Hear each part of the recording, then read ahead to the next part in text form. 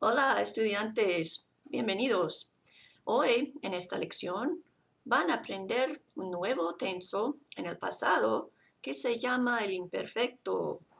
So in today's lesson, you're going to learn a new past tense that's called the imperfect.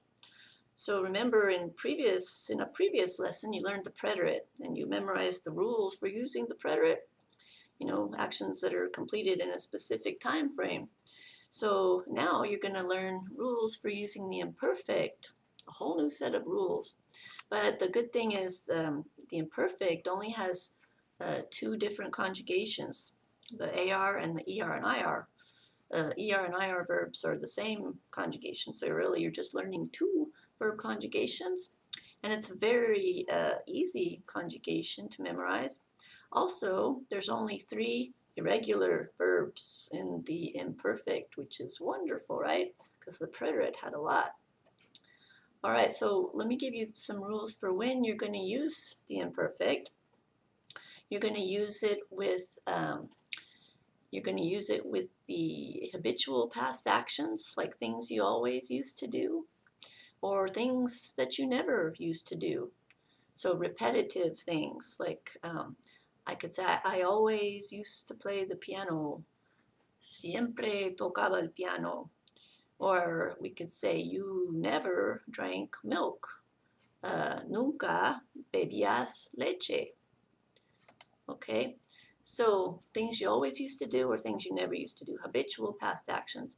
You're going to also use it with actions that are in progress still in the past, or incomplete past actions. So, for example, if I say I was walking down the street, okay, I was walking. The was walking is incomplete. It's still happening in the past. It hasn't finished. Okay, so when you have a was or a were plus the verb with the ing ending, you know that that's an incomplete past action. So that's also, you also have this tense in English, the imperfect tense. All right, then also you're going to use the imperfect with age to express age in the past. Remember, you always use the verb tener with age. So if you say she was 9 years old or he was 9 years old, tenía 9 años. All right, also use the imperfect with time. There we go. So it has to be the exact time, like it was 10 o'clock at night. Eran las 10 de la noche. Bueno, and also there's expressions and words that you can use to indicate the imperfect past tense, and we'll get to those at the end also. Okay, so first let's go over the conjugations. So again, we'll start with the AR ending verbs. And just like you always do when you conjugate, when you make a verb agree with the subject, you take off the ending that it is in its infinitive form. So let's take the verb lavar. So lavar is to wash. Take off that AR ending. You have your stem, lav. So for the yo form, you're going to have an aba ending. The AR verbs have aba endings, and then of course you conjugate it according to the subject. So for the yo form, aba ending, add it to the stem, lavaba, lavaba. So that's I used to wash or I washed. The to form is going to be abas ending. So lavabas, you used to wash or you washed. And the usted el ella form is going to have the same ending as the yo form. So you're going to maybe use a pronoun perhaps if you need to tell who the subject is. So aba ending. So lavaba, that could be you formal, he or she used to wash or washed. The nosotros form has abamos ending.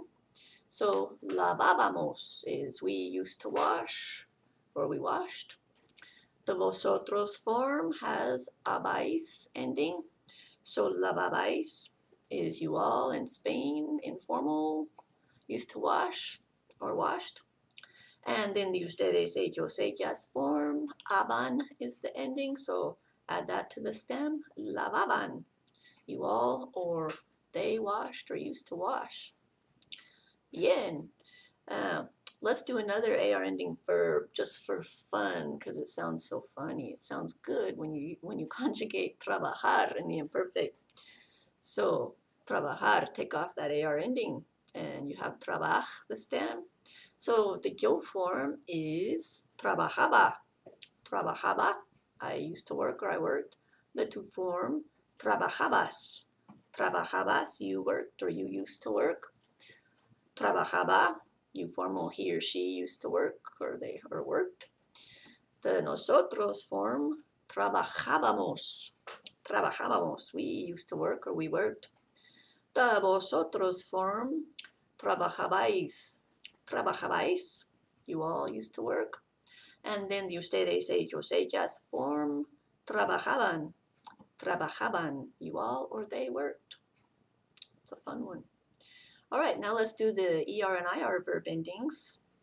We'll do an ER one and then an IR one because they have the same exact endings of each other. So they're all going to have an ER endings. So let's take the verb correr, correr, to run. Take off the ER and you're going to add IA ending for the yo form. So yo corría, I used to run or I ran. The to form, corrías, it's that IAS ending. So corrías, you used to run or you ran. You said el ella form, again, just like the nosotros, or just like the yo form, IA ending. So corría is you formal, he or she used to run or ran. The nosotros form is íamos ending. So corríamos is we used to run or we ran. The vosotros form, illáis, so corríais is you all ran. And then ustedes, ellos, ellas form is ian ending, so corrían is you all or they ran. All right, let's do an IR verb. How about the verb salir, which is to leave or to go out? So in the yo form, just like the ER ending, IA ending, so salía. Salía, I used to go out or I went out. The to form has the ias ending, so salías. Salías, you went out or you used to go out. Usted el ella form, ia ending. So salía, you formal he or she used to go out or went out. The nosotros form with the íamos ending, salíamos, we used to go out or we went out.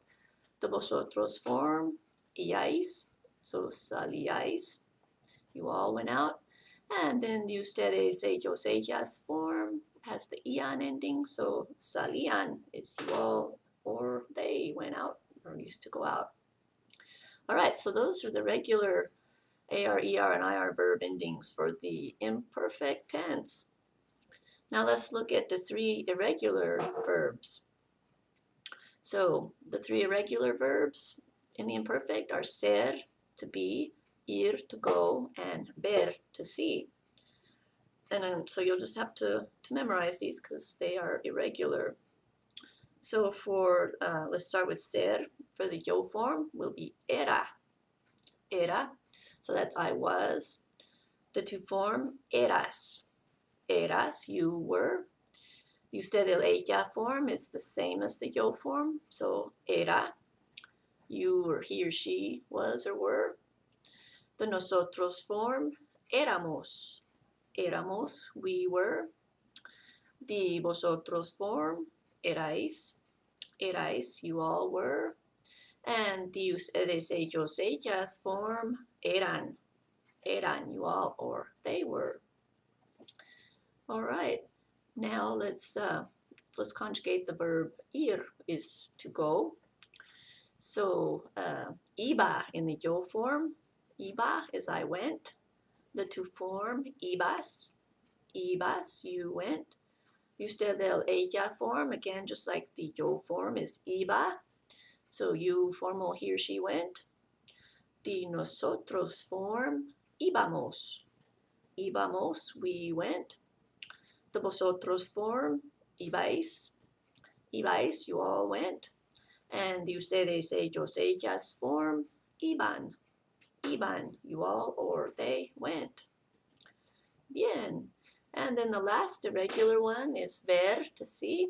So the yo form, veía. Veía is I saw. The to form, veías. Veías, you saw.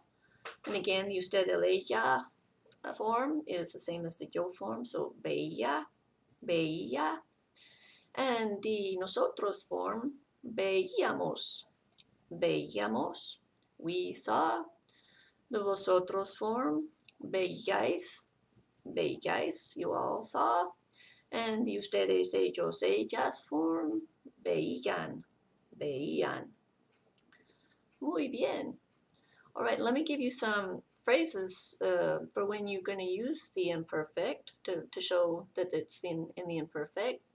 So phrases like siempre, which is always, that indicates the imperfect, something you always did. Nunca, again, something like you never did. Gave you that example in the beginning. Nunca, never. Todos los días, every day. Todos los años, every year. Or you could also use cada, like cada día, every day. Cada año, cada mes, every month. Todos los meses, either one. En general, in general, or por lo general, in general. What else? Todos, you could use days of the week. Todos los viernes, every Friday, or you could use the seasons, like todos los veranos, every summer. All right, just phrases that indicate habituality, repetitiveness, things that you always did or never did. So that's the imperfect. All right, so that's the end of this lesson. Nos veramos muy pronto. We'll see each other very soon. Hasta la próxima. Ciao.